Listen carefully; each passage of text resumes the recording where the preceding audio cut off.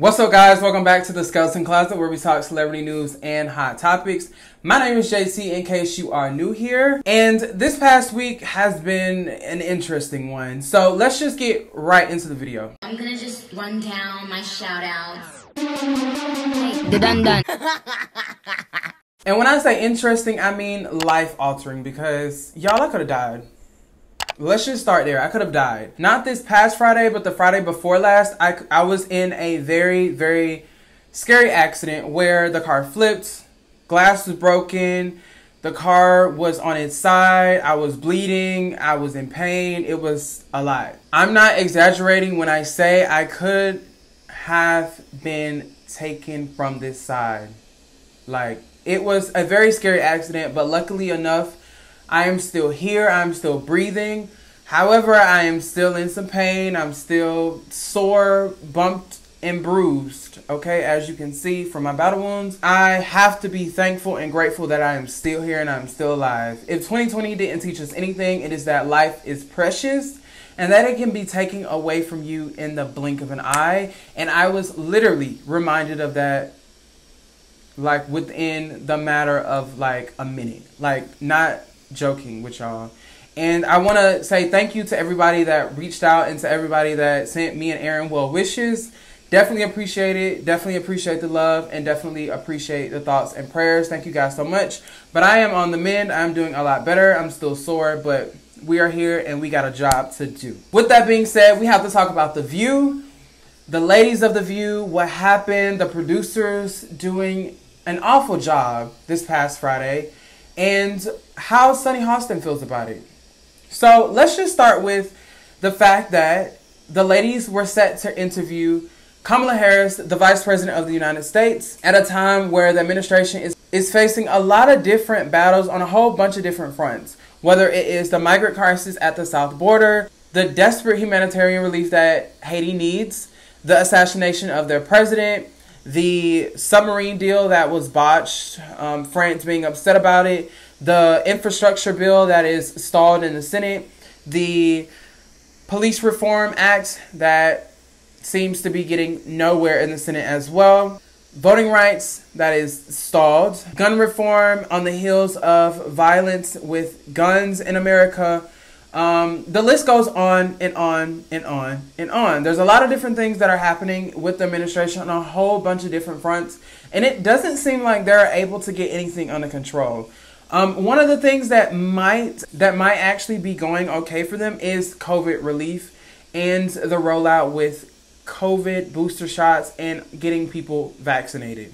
That seems to be going well. There has been some new numbers where people seem to be taking more of a conscious effort to be more educated with COVID, even after the drama with Nicki Minaj saying that it can make you impotent as well as swelling your testicles, and that whole drama last week. The whole odd moment hearing Jen Psaki say Nicki Minaj's name during the press briefing. I don't know about y'all, but that was an indication that the simulation was breaking for a second. I don't know. It was just odd to me to hear the press secretary say Nicki Minaj in the White House. I just thought that was so odd. This would have been a very great opportunity for the administration itself to be able to answer these questions directly from someone as smart as Kamala Harris with someone as smart as Sunny Hostin on TheView. Like, TheView would have been a great opportunity for her and the administration to answer the questions that a lot of Americans have about all these different issues, whether it is police reform, coronavirus, the migrant crisis, etc. It would have been a great opportunity, and the ball was dropped. They fumbled the bag with this one. Like, TheView definitely fumbled the bag with this situation, and when I say fumbled the bag, they fumbled the bag. Like, this was a very, very huge missed opportunity on the part of the producers, and whoever administered those rapid tests needs to go back and do some more training, because I don't know if it was on the part of human error or the test itself, but somebody needs to be held responsible for those tests coming back falsely positive. All right? Because this was a huge missed opportunity for the show. Sunny Hostin is not happy about it. I don't know if she's more upset about the fact that they missed this opportunity to ask the Vice President of the United States some very hard-hitting questions, or the fact that her health information was publicized on live television for the world to see. Take a look at this. There was an incredible, outpouring of love and support from so many people. And I appreciate it so much. Social media, I got hundreds, really thousands of messages, calls, text messages. It was pretty incredible. I didn't know people liked me that much. So thank you for that. But it was really uncomfortable for my results to be released publicly before I even knew what was going on, before they were verified, before I was tested again and again. And there are real life ramifications when things like that happen. My husband is a surgeon, as everyone knows, and he was in the operating room and had to be pulled out of the operating room because, God forbid, he's operating on someone and he's COVID positive. My child's school had to be notified and she had to be pulled out. My parents had to be rushed to be tested. And my son was notified at school as well. And so these are the sorts of real life things that were happening. And for me, it was particularly triggering because not too long ago, I delivered the eulogy at my in-law's funeral. So you can imagine how I felt thinking that I could possibly be COVID positive and my family could experience another loss, a loss that I don't think my husband could handle. As you can see, Sunny becomes emotional talking about this because coronavirus has taken a toll on her family. She talks about often how she's lost both of her in-laws, and the virus has caused a lot of stress with her family. And in this situation, she was thinking about her husband, her kids, the producers, the people that have been around her. And she becomes emotional talking about this because she was worried about her health, but not only the health of her children, but the health of her husband, who is an operating surgeon. And she wanted to make sure everybody that was around her was safe while worrying about her own health at the same time.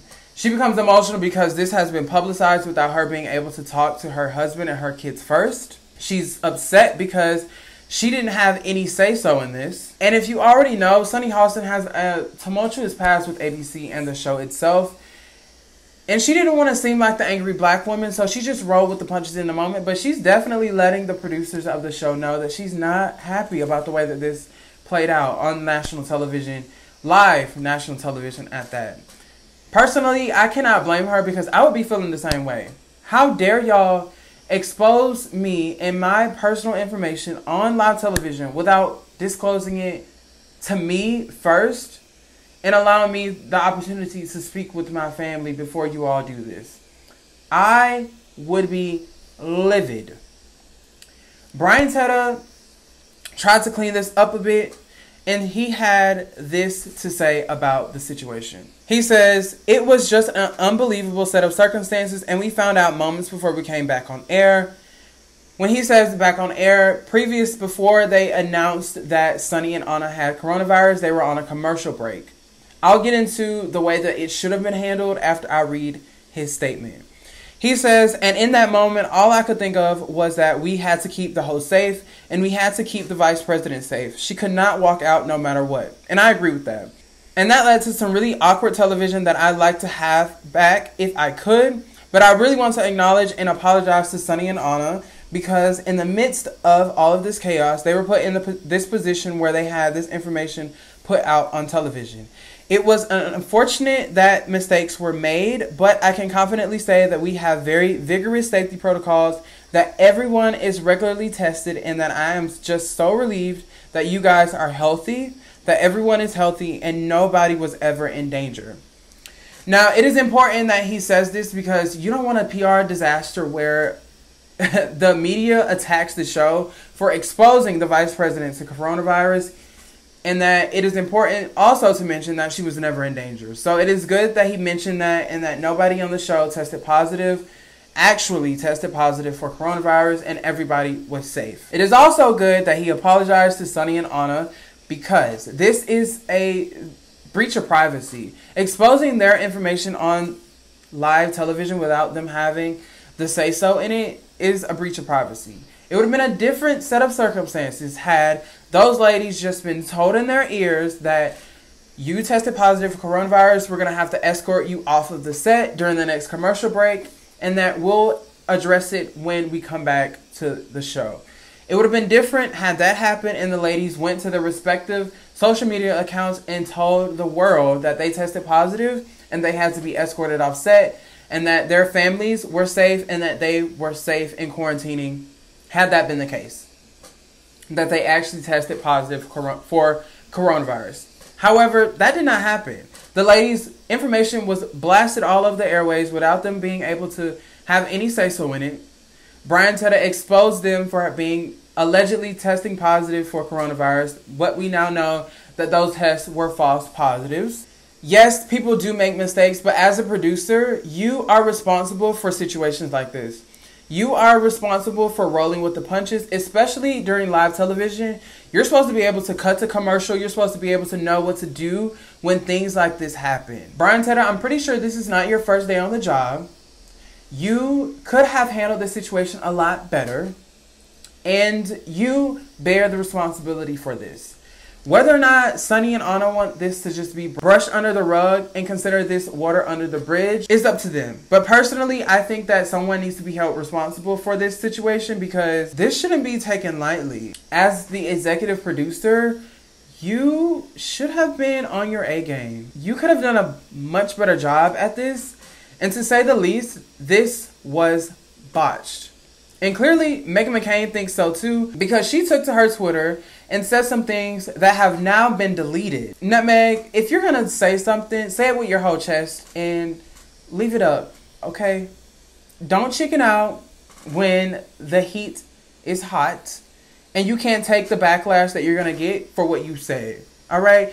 You're not on the show anymore. If you want your 15 minutes of fame outside of TheView and you're still riding on the coattails of TheView, say it with your whole chest. She tweets saying, trust your instincts, kids. Basically, good that I got out when I did and I had a feeling that I should have left. I'm glad that I left because it was a shit show. I'm glad that I left because the producers don't have the best interest at heart of the host.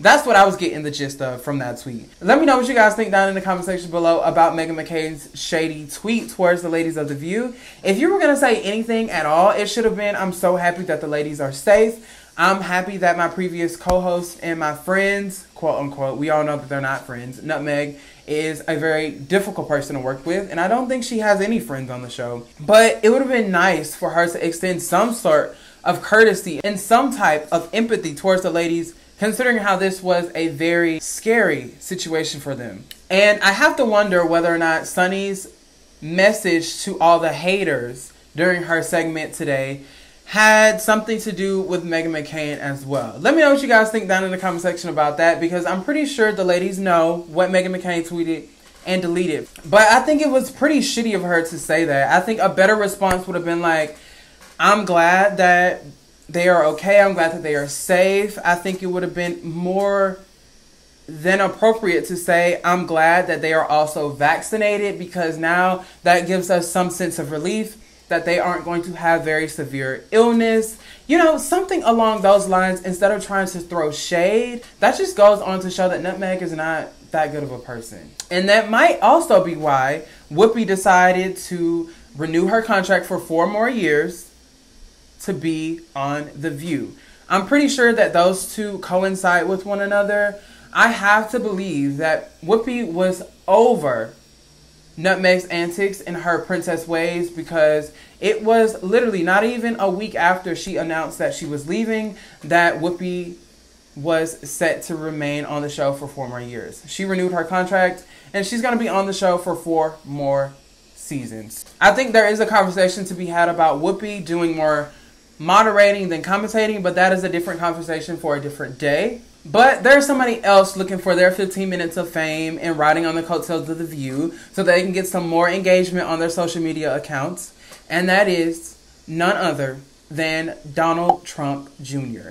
He went on his Twitter to have a sort of disgusting thing to say about Anna Navarro and her weight, saying that I think it's time to have a conversation about COVID and obesity. Anna Navarro fires back at Donald Trump Jr. and says, babe, I take a shot at my weight every day. I have a mirror. How about you look in yours? And how about you go talk to your fat father and ask him how he dealt with COVID and his obesity. All right? If you want to have that conversation, call up your pappy and talk to him about it, because I don't want to, you leave me out of it. All right? Leave me out of your drama, and don't try and have a public dig with me, because if you want to throw shade, I'm going to throw the whole forest, and I'm much better at it than you. I don't have a twice impeached, disgraced former president as a father. Not only that, a sexual assaulter as a father. I think you have better things to be worried about, okay, than me and my weight and me possibly testing positive for COVID. How about you go talk to your father, who is 245 pounds, and how he felt during his time with COVID. I'm pretty sure everybody remembers him on the balcony at the White House, breathing hard, having a difficulty time breathing. I'm pretty sure the weight and COVID had some difficulties on his body. Call him. Have a conversation with him about his weight and how he felt while having COVID, while being obese. All right? The call is coming from inside of the house, sir. Don't come for me, because I will throw a whole forest at you. That's what Navarro was saying today on TheView. Not only throwing the shade at his father, but also him. Saying, first of all, I know that when you are a dimwit with no skill or talent or significant accomplishments, living off of your father's fame and name and fortune, you've got to draw attention to yourself. But baby, if you want to have a conversation about COVID and obesity, you could have had it last October when your elderly, obese father had it. Like I said, the call is coming from inside of the house. Call your father at Mar-a-Lago and have that conversation, but don't come from Anna, okay? As a personal fan of Anna Navarro, don't do it. Don't you do it. But it makes sense. You have to do the dirty work of your father, because he doesn't have a Twitter anymore. But one thing that you know that you should not do in this time of age is talking about a woman's weight and her appearance. Leave that alone. Don't talk about it. And that is my problem with a lot of conservatives, is that you want to have this conversation, but you're not talking about the issues. You're not talking about what actually needs to get done. And that's when you know that you have lost. It's when you result to having personal attacks and personal digs, and you can't talk about the actual issues because you've lost. What you have to say about the situation or the agenda or the problem at hand, whatever you're going to come back with isn't even based in fact, and you have nothing else to say. You result to talking about someone's personal appearances and the way that they look, opposed to the actual issue at hand. That's how you know when somebody's lost, and that's how you know that you are winning. All right? So let me know what you guys think down in the comment section below about this situation that happened on the episode of TheView this past Friday. Whether or not Sunny is over the situation, if she's going to, just brush her shoulders off and just continue to move forward. But if you know, like I know, Sunny already got her beef with ABC and the producers. So this might just be another chapter in her burn book with ABC and TheView. Let me know what you guys think down in the comment section below. Let me know how you felt about Anna Navarro testing this past week and this week, and who the producers are going to bring in as a flashback host, who they're testing this week as a conservative voice. I am just, I need that conservative voice on the show. I need the conservative voice on the show because it allows for it to be more diverse. I understand that the ladies all enjoy each other, but the best thing about Meghan McCain being on the show was that she didn't agree with them all the time. And I think that that is good for TV. Even though that she was a princess and she was aggravating because she was a spoiled brat, but we still need that differing viewpoint. As well as Meghan McCain and Donald Trump Jr. having the audacity to say anything at all about the women testing positive for coronavirus on TheView, especially Meghan McCain. Sis, I had much respect for you at one point, but at this point you're clicking down for me in the respect column. I am losing the respect that I had for you because you continuously show how much of a brat that you are. And you're living up to your Princess of Arizona name. And Nutmeg, you will remain in infamy, and not for good reasons. Sorry, sis. But it is what it is. Let me know what you guys think about all that down in the comment section below. How you feel about Nutmeg shading the ladies of TheView. Donald Trump Jr. putting his foot in his mouth when he should have just been quiet.